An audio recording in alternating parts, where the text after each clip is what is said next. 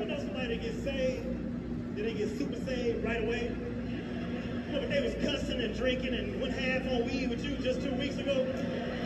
But now they trying to use all the church lingo right away, you know.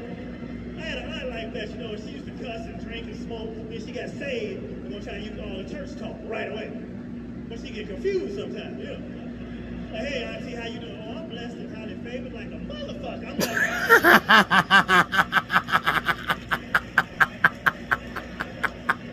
you gotta get our lives right, you know what I'm saying? A lot of it though is because our men ain't really being men right now. You know?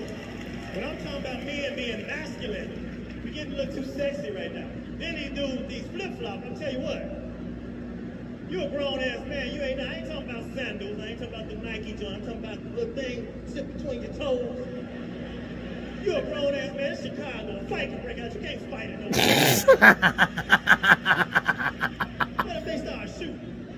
Oh shit, they shooting before they go.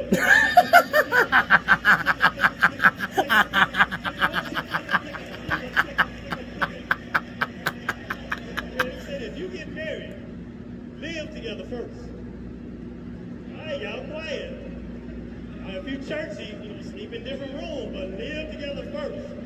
That person you date ain't gonna be your spouse. You don't know this dude you dating. You don't know this dude, he might not sleep at night. Up 4 in the morning just humming.